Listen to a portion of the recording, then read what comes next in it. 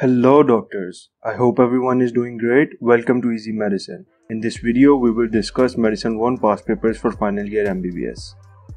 Before starting, it is better to have an overall view. So here I have provided you with distribution of marks for Medicine paper 1. In this video, we will discuss Hematology and Oncology section of Medicine paper 1. And as you can see, you will have one question from this topic in your final exam. Before starting, I would like to tell you that you will see a blue box in right corner of your screen with every answer. This will provide you with page number of Davidson's Book of Medicine from where the answer is taken. I have done this so that you can authenticate the answers yourself and be sure that these answers are accurate. For the purposes of this video, reference page numbers are from 22nd edition of Davidson's Book of Medicine.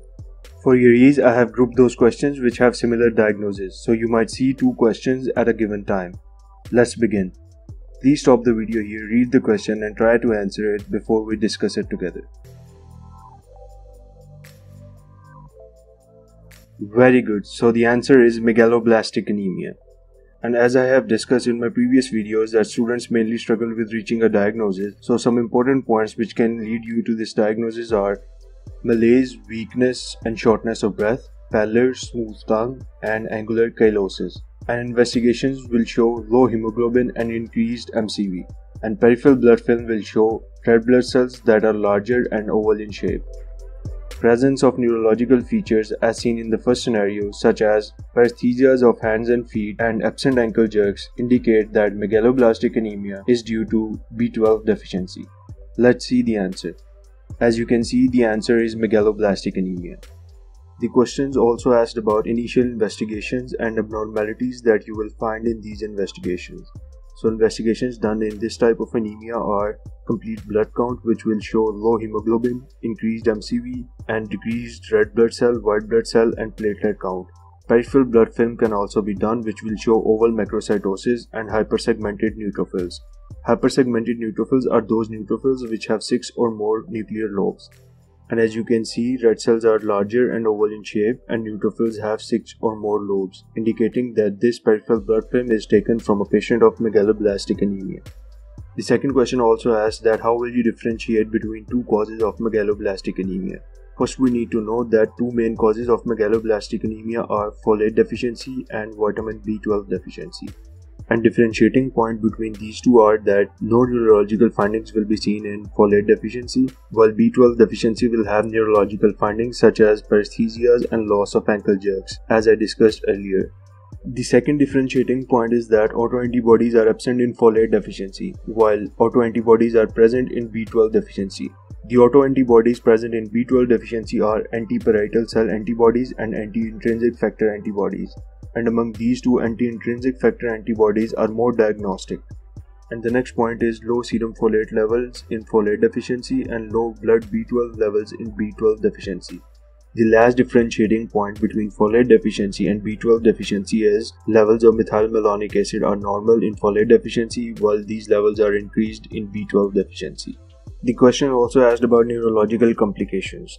And remember that whenever neurological features are present in a patient of megaloblastic anemia, it indicates B12 deficiency. And these neurological complications are collectively termed as subacute combined degeneration of cord, which is characterized by loss of vibration sensations, proprioception, and upper motor neuron damage signs. Apart from degeneration of cord, other neurological complications include optic atrophy, dementia, and autonomic neuropathy. The second question also asks that which micronutrient will you replace first if the cause of megaloblastic anemia is not clear. So if the cause is not clear, both folic acid and B12 are given together, as giving folic acid alone will worsen neurological deficit. However, B12 can be given to a patient without worsening of symptoms. But in usual clinical practice, both folic acid and B12 are given together to a patient of megaloblastic anemia. The question also asks that which drug will you give to the patient. So the drug which should be given to a patient of megaloblastic anemia with neurological signs is hydroxycobalamin 1000 microgram intramuscular for 6 doses 2 to 3 days apart, followed by maintenance therapy of 1000 microgram every 3 months for life. And you need to remember the doses of this drug because the question asks that how will you give this drug. And here is the reference page number from where the answer is taken. Let's read the next question. Please stop the video here, read the questions and try to answer before we discuss them together. Very good. So the diagnosis is multiple myeloma. And some important points which can lead you to this diagnosis are back pain and recurrent urinary and respiratory tract infections and increased ESR, blood urea, serum creatinine, serum calcium and total protein. Normally albumin is higher than globulins, but in a patient of multiple myeloma, concentration of globulins is higher than albumin. Let's see the answer. As you can see, the answer is multiple myeloma. The question also asked about investigations. So the investigations are bone marrow aspiration. This is the diagnostic test for multiple myeloma, as presence of more than 30% of plasma cell in bone marrow sample is diagnostic for multiple myeloma. And as you can see in this picture, plasma cells are increased in bone marrow sample. The second investigation is plasma and urine protein electrophoresis. And as you can see in the graph, it will show increase in gamma globulins. Normally, the peak of gamma globulins is similar to alpha and beta globulins. But in a patient of multiple myeloma, gamma globulins are increased. The next investigation is X-rays for skeletal survey, which will show lytic or lucent lesions. And as you can see in this X-ray of skull, lytic lesions are present. And the next investigation is measurement of serum calcium, blood urea and creatinine. The next part of the question asked about 4 causes of renal failure, which are paraprotein deposition, hypercalcemia, infections or amyloid deposition.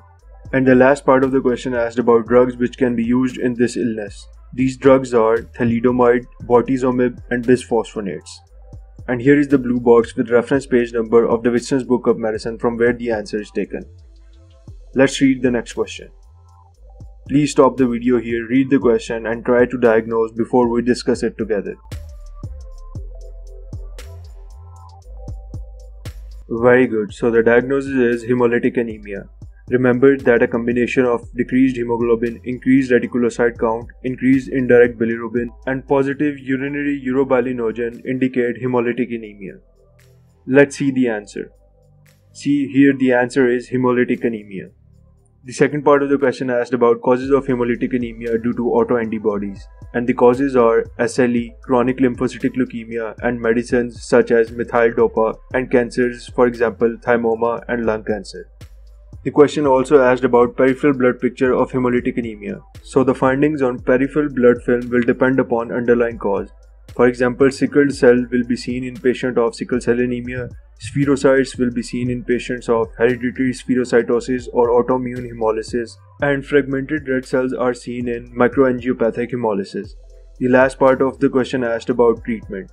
And treatment begins with ceasing exposure to or treating the underlying cause, administration of corticosteroids, and splenectomy in cases where spleen is involved in removal of red cells such as autoimmune hemolysis or hereditary spherocytosis, and prophylaxis with folic acid since patient of hemolytic anemia can develop folate deficiency. And here are the reference page numbers of Davidson from where the answer is taken. Let's read the next question. Please stop the video here, read the question and try to answer before we discuss it together. Alright, since the diagnosis is given within the scenario, so some important points which can lead you towards aplastic anemia are shortness of breath, pallor, and bleed from gums and nose. And investigations will show pancytopenia, which is characterized by low hemoglobin, low platelet, and low white blood cell count. The most important point which can lead you towards aplastic anemia is hypocellular bone marrow. Let's see the answers. Since the question asked about how will you assess the severity of aplastic anemia, so severity of aplastic anemia is assessed based on blood counts and bone marrow examinations. The next part of the question asked about management, and as every management it will begin with history and physical examination, followed by investigations. And investigations include complete blood count, which will show pancytopenia, ESR, CRP and bone marrow aspiration. The last investigation is diagnostic for aplastic anemia and it will show hypocellular marrow as I discussed earlier. The last step of the management is treatment, and treatment begins by stopping exposure to drugs and toxins which are responsible for aplastic anemia, and providing blood products such as packed red cells or platelets transfusions as needed, treatment of underlying infections. Young patients are treated by giving hematopoietic stem cell transplantation. Older patients are treated with immunosuppressants such as cyclosporin and anti-thymocyte globulin. The last part of the question asked that what conditions does aplastic anemia evolve into. So the conditions in which aplastic anemia can evolve into are paroxysmal nocturnal hemoglobin urea, myelodysplastic syndromes, and acute myeloid leukemia. And here is the blue box with reference page numbers from Davidson's from where this answer is taken. Let's read the next question. Please stop the video here, read the question and try to diagnose before we discuss it together.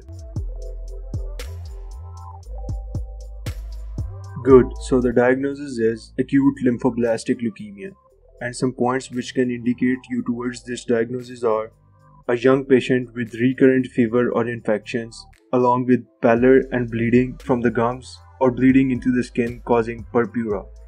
Let's see the answers. As you can see, the answer is acute lymphoblastic leukemia. The next part of the question asked about investigations, and investigations are complete blood count which will show low hemoglobin and low platelets, peripheral blood film which will show blast cells, and bone marrow examination which is also diagnostic in the case of acute lymphoblastic leukemia. And further classification of acute lymphoblastic leukemia can be done by chromosomal and molecular analysis such as karyotyping and flow cytometry. The last part of the question asked about treatment options, and they include specific therapy. This involves administration of chemotherapeutic drugs for induction of remission followed by maintenance of this remission, and supportive therapy, which involves treatment of anemia with packed red cells, bleeding with platelet transfusions, infections with antibiotics, fluid and electrolytes imbalance with intravenous hydration, and finally hematopoietic stem cell transplantation. And here are the reference page numbers of Davidson. Let's read the next question. Please stop the video here, read the question and try to answer before we discuss it together. Very good, so the diagnosis is chronic myelogenous leukemia, and some important points to diagnose this are shortness of breath, weight loss, fever and pallor with no lymphadenopathy on examination, and laboratory findings of decreased hemoglobin and increased total leukocyte count with increased fraction of neutrophils. Remember that in chronic myelogenous leukemia, fraction of neutrophils, basophils and eosinophils are all increased. Let's see the answer. Here, as you can see, the diagnosis is chronic myelogenous leukemia. The next part of the question asked about two causes of enlarged spleen, and they are myelofibrosis and polycythemia vera. The second part of the question asked about chromosomal abnormality present in this condition, and that is Philadelphia chromosome, which results from reciprocal translocation between chromosome 9 and 22. The last part of the question asked about drug treatment and curative treatment. So the drug treatment involves administration of BCR-ABL tyrosine kinase inhibitors such as imatinib or nilotinib. These drugs are first-line treatment for chronic myelogenous leukemia. Curative therapy involves allogenic hematopoietic stem cell transplantation. And here are the reference page numbers of Davidson. Let's read the next question. Please stop the video here, read the question and try to answer before we discuss it together. Very good, so the diagnosis is idiopathic thrombocytopenic purpura, and some important points to diagnose this are menorrhagia, purpura over the forearms, and blood examination revealing normal counts except for low platelets. Remember that two important findings to diagnose this condition are normal blood examination except for low platelets and increased megakaryocytes on bone marrow examination. Let's see the answer. As you can see, the answer is idiopathic thrombocytopenic purpura. The next part of the question asked about findings on bone marrow examination, and as I discussed before, bone marrow will show increased megakaryocytes. The last part of the question asked about short-term and long-term treatment. Short-term treatment involved administration of prednisolone and intravenous immunoglobulins, and the long-term treatment is splenectomy. And here is the blue box with reference page numbers from the Davidson's Book of Medicine from where the answer is taken. And this finishes our discussion on Hematology and Oncology section of Medicine Paper 1. Before ending this video, I'm sharing with you some bonus MCQs. These MCQs are made from some really important material. You can solve these MCQs by stopping the video and writing your answers in comments below. I'll share the answers to these MCQs in a comment below after a week of uploading this video. If you like this video, give a thumbs up and share it with your friends so that they can benefit with these past papers as well. Please subscribe and hit the bell icon for upcoming past paper videos. Good luck!